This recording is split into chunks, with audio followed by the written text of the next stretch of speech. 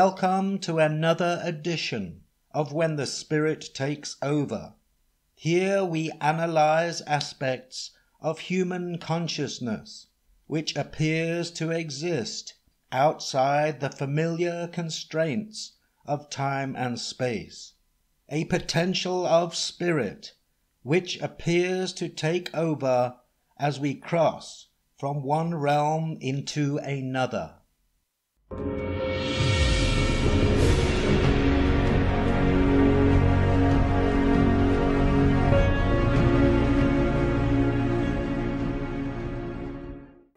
The philosophical concept of karma, which is thought to have originated from various schools of Indian religious philosophy, regard it as a spiritual principle of cause and effect, where both a person's actions and intentions, cause, have an influence on their future effect. The earliest reference to the concept of karma appears in the Rig Veda, ancient Indian collection of Vedic Sanskrit hymns, 1500 BC. This limited example is later expanded upon in the Upanishads, late Vedic Sanskrit texts. South Asian traditions differ from Abrahamic religions as their laws of karma act outside the judgment of the divine creator. Whether these karmic repercussions take place during a person's immediate life or a future lifetime is all part of nature's way of keeping its energetic equilibrium in balance. The principle of what goes around comes around is tied in with reincarnation, because without alternative dimensions and ways to express this karma, it would have to manifest balance during one lifetime, which, as we all know, does not always happen. Consequently, if a person performs good deeds and intentions during their lifetime, they will essentially gain karmic credits and move upwards in conscious development. However, if their lives were corrupted by bad actions and intentions, their credit score would diminish, sending them down towards lower forms of conscious awareness, like a perpetual game of snakes and ladders. If, however, a person accidentally or unwittingly caused harm towards another, overwhelming them with remorse, compassion, and regret, their karmic credits should not be affected. But those whose minds are filled with evil intent, who hardly ever act out their thoughts, are more likely to be karmically affected. Due to differing opinions concerning the specifics of karma throughout various religions and schools of philosophy, a defined, concise meaning of the term has not entirely been established, as it has slightly different meanings within various groups. However, the basic principle is the same, being nature's way of balancing good and bad energy throughout the universe, working independently of any deity or divine judgment. With every action, emotion, or thought, energy is emitted which is either good or bad. These actions or intentions essentially produce seeds which will germinate sometime within nature's balancing system. Although actions are important, the attitude of the intention makes all the difference. A soldier obeying orders from his superiors who also, in turn, follow orders in a chain of command, resulting in the minds of the subordinate soldiers being propagandized into fighting what they consider to be a good war. They will likely have to fight soldiers on the opposing side of a similar age who also believe that they are defending and upholding their country's sound principles, pressured into killing one another because their superiors tell them to. The impact on the soldier's karma will greatly depend upon what he is thinking at the moment he fires the shot. This used to be a problem in early conflicts of the 20th century.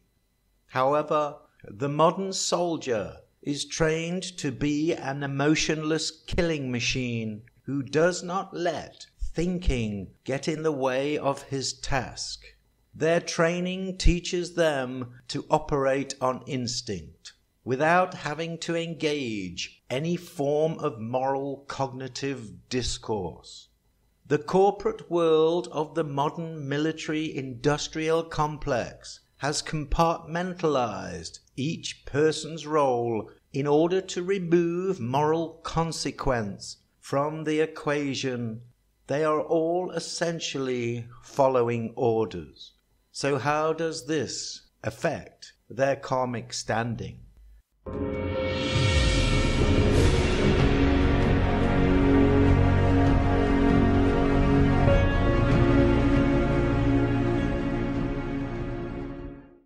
To simplify the concept of karma, it can be broken down into 4 different types. Sanchita karma, accumulated karma, quiver of arrows.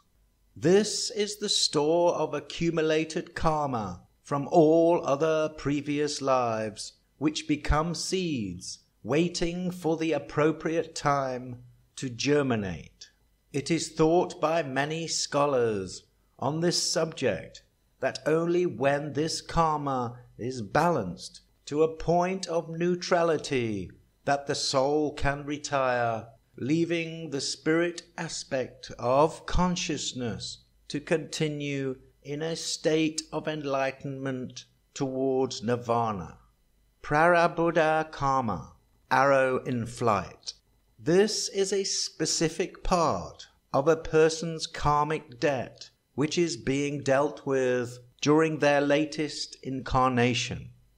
When analyzing a person's astrological birth chart or performing various forms of divination, it is this aspect of karma which can be identified.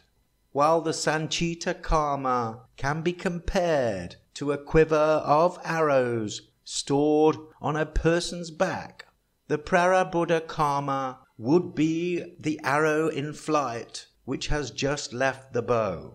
Kriyamana karma, instant karma. This is considered to be instant karma generated from this lifetime due to the actions and intentions of our free will. Although some Kriyamana karma brings relatively instant karma of either justice or gifts, others are stored for future rebirths. Therefore, Kriyamana karma is divided into 2 types. 1. Arabudha karma undertaken. 2. Anarabudha karma dormant or stored. To understand these 2 types of Kriyamana karma, a good example would be a situation where 2 people commit a robbery. Only one of them gets caught and sent to jail. Arabudha karma. However, the other robber continues his life, where sometime in the future he experiences Anarabudha karma. Agami karma.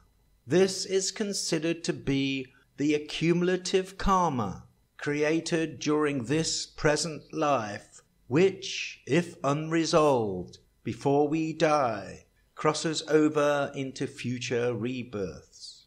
The concept of the archer to describe the various types of karma is an ancient one, which still helps to clarify the different types of karma to this day. The archer has already sent an arrow, and it has left his hands. He cannot recall it. He is about to shoot another arrow. The bundle of arrows in the quiver on his back is the Sanchita karma.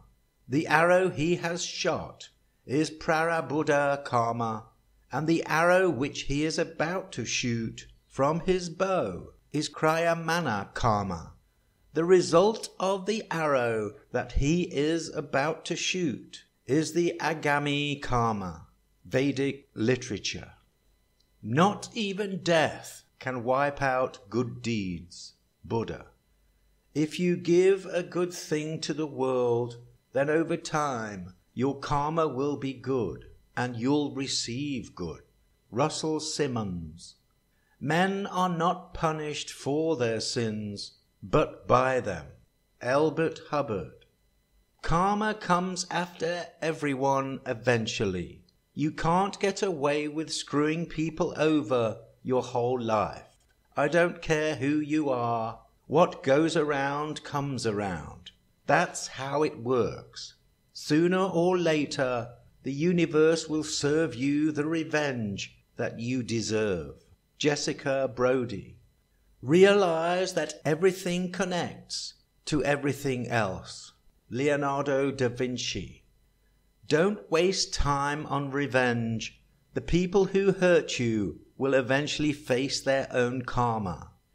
No need for revenge. Just sit back and wait.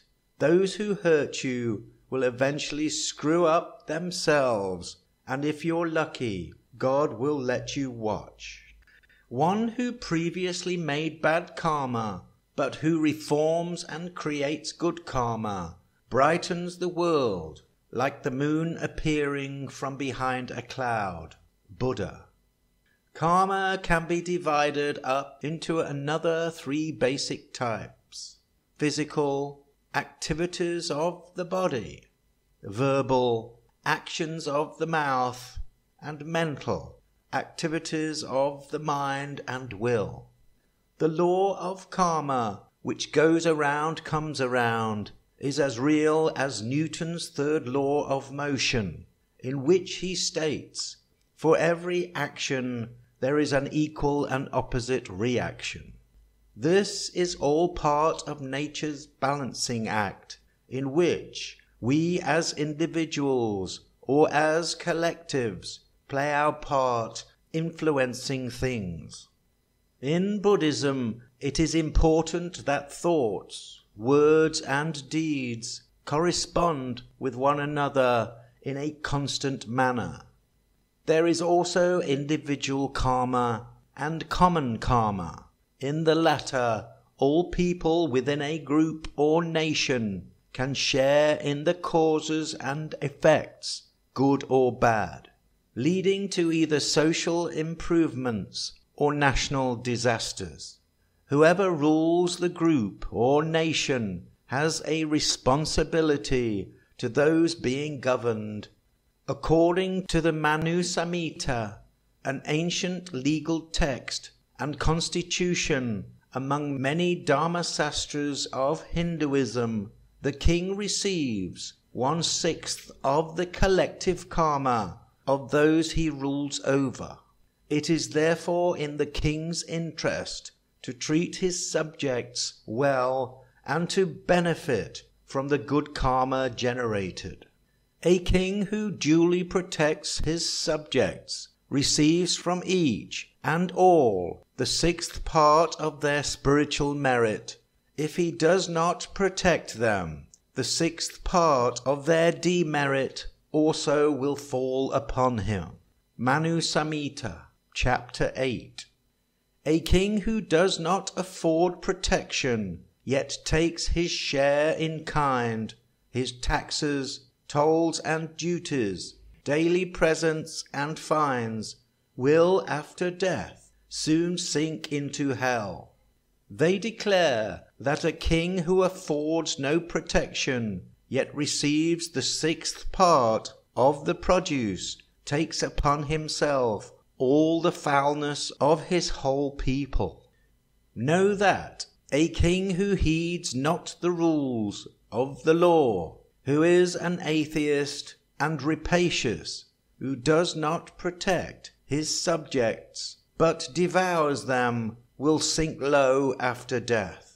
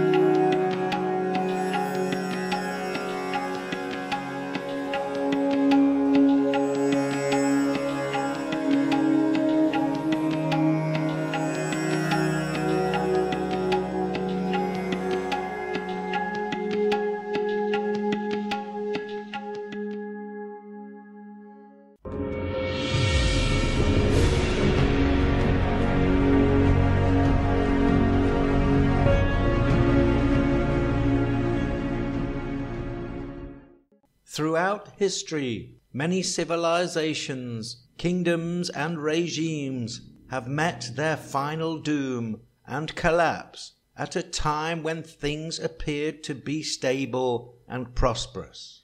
Yet, nevertheless, some of these decadent societies deteriorated rapidly and unexpectedly. Although these collapsing societies appeared to happen without warning by many who witnessed them, they were not entirely unexpected by those who understood the universal law of karma. Certain aspects of society, along with its cultural and moral coordinates, have the potential to manifest a significant karmic reaction. The Roman Empire is a good example of a civilization which collapsed under its own karmic retribution. During its final stages, egotism and selfishness plagued its ruling classes, together with a greater discrepancy and inequality between the rich and poor. Many of Rome's citizens became repulsed by the vulgar extravagance displayed by the very wealthy.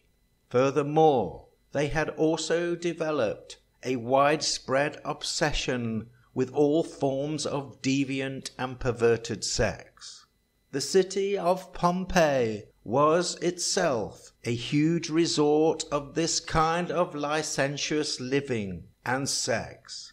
As history tells us, the city was buried under tons of volcanic ash from the eruption of Mount Vesuvius in 79 AD. Pompeii is believed to have had around 25 brothels. Price lists indicate that prostitution services were generally cheaper in Pompeii than other parts of the Roman Empire. On one of the city's central meeting hall walls was the following text: "If you are looking for sweet embraces in this town, you will find that all the girls here are available." Graffiti attests to homosexuality and even to child rape. The simple evidence shows that in their heyday, Pompeii and Herculaneum were indeed a veritable reincarnation of Sodom and Gomorrah. The evidence further indicates that their destruction represented divine punishment.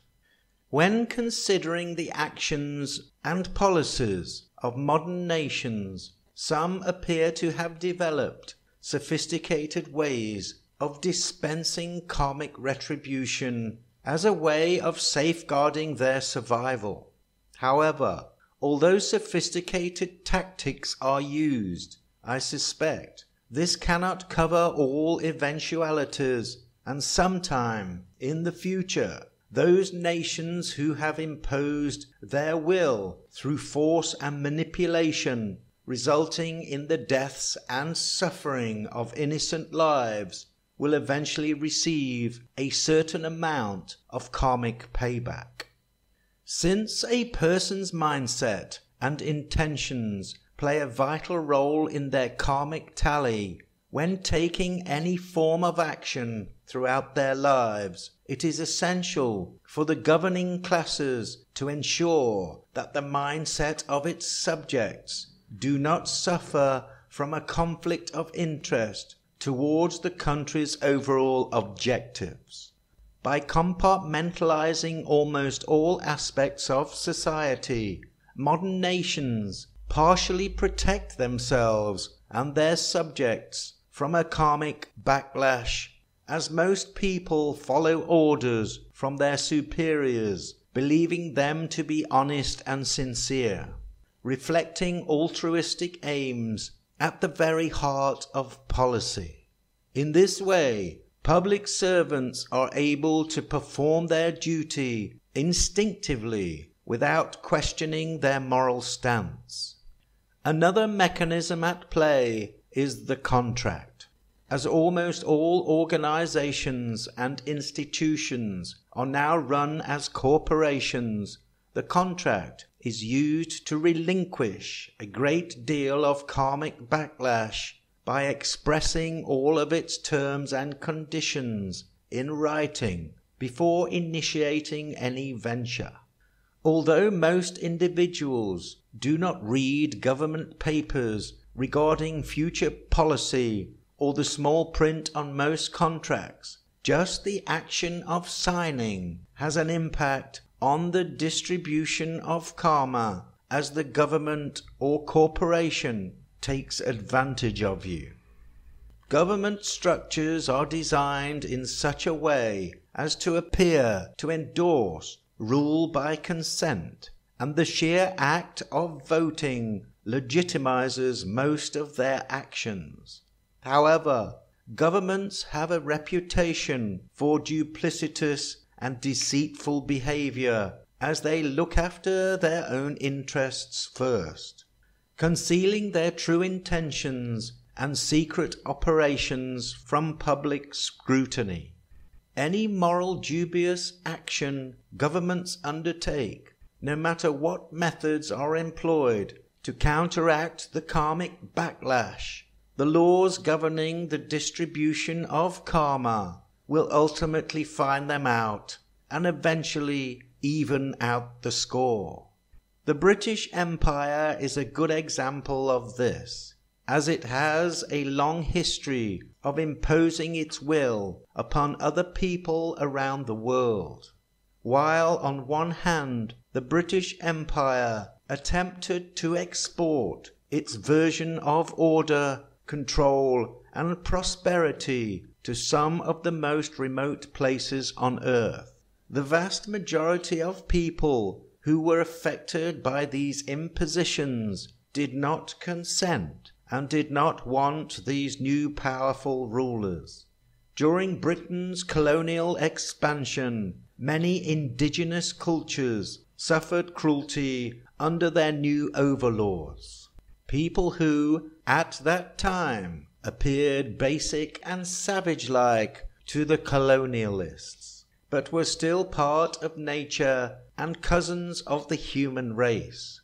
Thousands perished prematurely and therefore have some karmic claim against the British establishment and those who, although following orders, inflicted unnecessary suffering on untold numbers. How this karma will play out upon the British establishment and its people is hard to predict. However, if the nation alters its actions and intentions towards others, it may have a chance at internally resolving some of its karmic baggage. Its recent intervention in the Middle East and other aspirations towards globalization suggest it is still up to its old tricks and may therefore be subjected to nature's karmic wrath. The British Empire's obsession at promoting the total destruction of Germany during the first half of the 20th century, which ultimately cost the lives of millions, eventually led to the fragmentation and bankruptcy of its empire. A war which many consider to have been unnecessary, especially to the level at which it consumed the whole of Europe and involved almost the entire world. As a result, Britain lost many of its colonies to independence. It lost its financial dominance as the world's reserve currency and suffered domestic hardship with food rationing for years afterwards. Although this could be considered as instant karma, the depth of trauma caused to millions of people on both sides will no doubt have a karmic backlash which will go on for generations. Thailand, on the other hand, appears to have taken their karmic footprint more seriously than some of those old colonial countries, which are now only a shadow of their former selves. The Thai king is rumoured to be the richest monarch on the planet.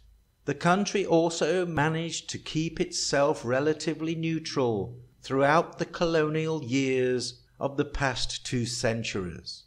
The majority of Thai people throughout the country are very proactive at trying to keep a good karmic balance during their day-to-day activities, with regular visits to temples and spirit houses, while also respecting nature's moon phases and cycles. The overall energy and atmosphere in Thailand appears and feels different to that of the United Kingdom and other old European nations. And as a person who has spent many years in both the United Kingdom and Thailand, I suspect, due to its karmic credits, Thailand may inherit a more fruitful, balanced, and happier future than most of those now living in what was once known as Great Britain. Any country which deviates from a sense of moral duty towards one another has the potential to sink further into moral degradation, a situation which could escalate, promoting a snowball effect regarding bad karma. It is therefore important to give good moral counsel and support to to each new generation, setting a good standard by example.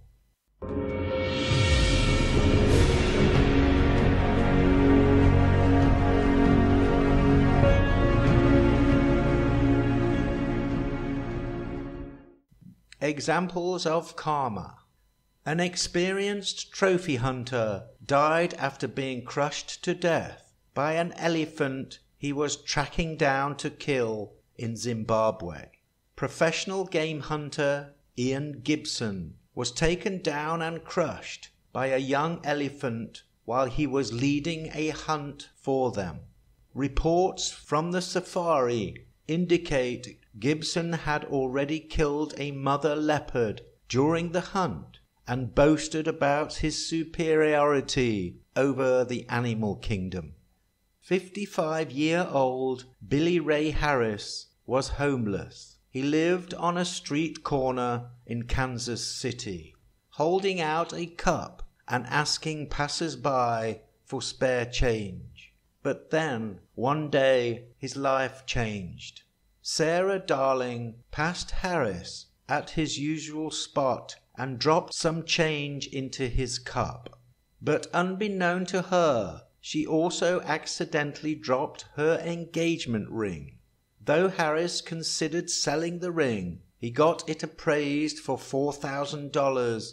He ultimately couldn't go through with it, and a few days later he returned the ring to Darling. As a way to say thank you, Darling and her husband Bill started a fund to raise money for Harris to help him get his life back on track. The fund raised far more money than any of them expected. In just 3 months, people donated more than $190,000. When Roger Lozier was 4 years old, he wandered away from his mother during a trip to the beach in 1965. He made his way alone into the water and tried to swim, but an undercurrent pulled him down. He would have died, but a stranger named Alice Blaze dove into the water and pulled him to shore, where she revived him and saved his life. 9 years later, 13-year-old Roger was out on the same beach when he heard a woman scream, "My husband is drowning." Roger didn't realize this was a woman he'd met before, but he rushed into action anyway. He jumped onto an inflatable raft, paddled out to the man, and pulled him on, saving his life. Nobody there realized the strange cosmic coincidence that had just happened until the news reported on it the next day. It wasn't until then that Alice Blaze realized that the young man who had saved her husband's life was the 4-year-old boy whose life she'd once saved. Importance of forgiveness.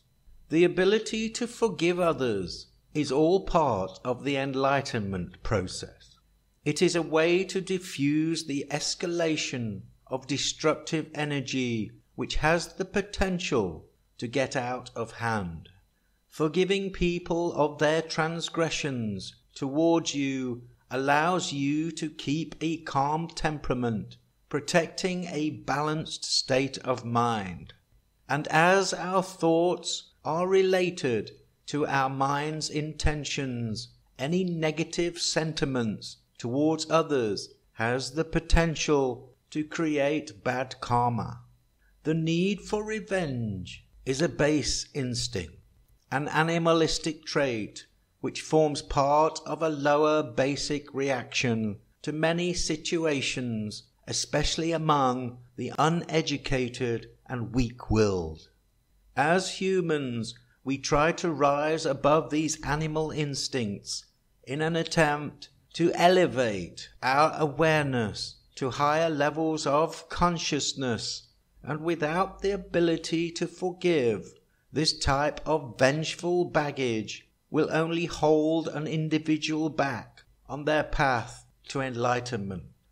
Holding on to anger is like grasping at a hot coal with the intent of throwing it at someone else, you are the one who gets burned. Buddha. When you hold resentment towards another, you are bound to that person or condition by an emotional link that is stronger than steel. Forgiveness is the only way to dissolve that link and get free. Catherine Ponder. Without forgiveness, life is governed by an endless cycle of resentment and retaliation. Roberto Assagiolo. Another method is to consider the fact that the opponent in former rebirths have been a near relation of oneself. Buddha.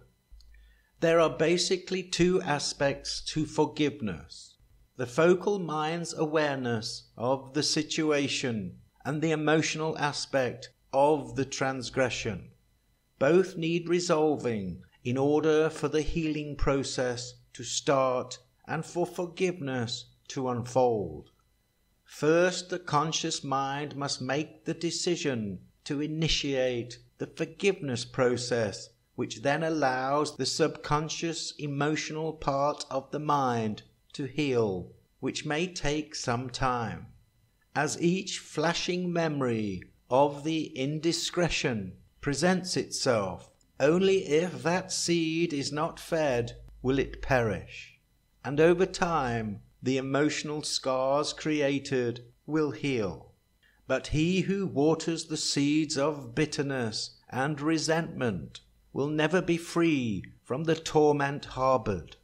Forgiveness is a process in which the student acts as a fireman, dampening any embers left after the initial fire. Only when the mind is free from base instincts can it travel to higher realms. But if you do not forgive others their sins, your Father will not forgive your sins. Matthew 6:15.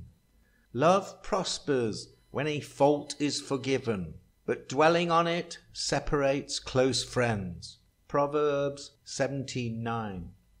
A society operates on a compartmentalized basis. The majority of people going about their business are unaware of the bigger picture or the true intentions of those who lead them. For this reason, many who impose the will of the state on others are ignorant to some of the state's overriding sinister ulterior motives and objectives. Jesus said, "Father, forgive them, for they do not know what they are doing."